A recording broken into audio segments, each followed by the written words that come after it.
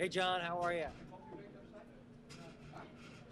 Well, listen. We're here in one of the rooms here with Abhi Mehta, who's going to make a little introduction. Then we're going to get into the interview. Thanks so much, guys. And I think it's continuation of what I've said with John and Dave, which is this global interest we're seeing in Hadoop. Yes. We're working with a company from Holland, the great country of Holland, Zevia. Rob and Friso are friends of the firm, and they're lighting the torch of Hadoop, especially in banking in Amsterdam. So we've done some pretty interesting work together. It comes out of the same thing. What are the use cases? We get it; it's powerful. Right. Let's solve some use cases. We've been working with Zevia to do some interesting stuff with Hadoop and banking in Amsterdam. So over to you guys, Rob and Friso. So tell me what is going on with Hadoop in Holland.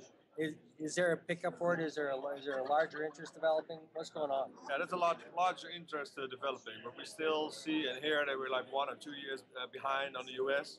So we really we're not early adopters in that way, and just looking on. So, but a lot of companies are now picking it up and try to understand what the power is of Hadoop, and that's also the reason why we're here, just to pick up use cases, and that's why we reached out to Abhi, just to understand what we can do for this, for example, the bank that we're working for. So how are you using Hadoop?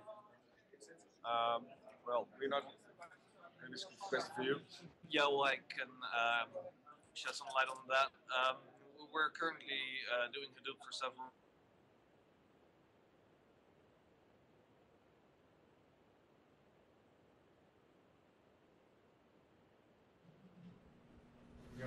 And we had Alex Williams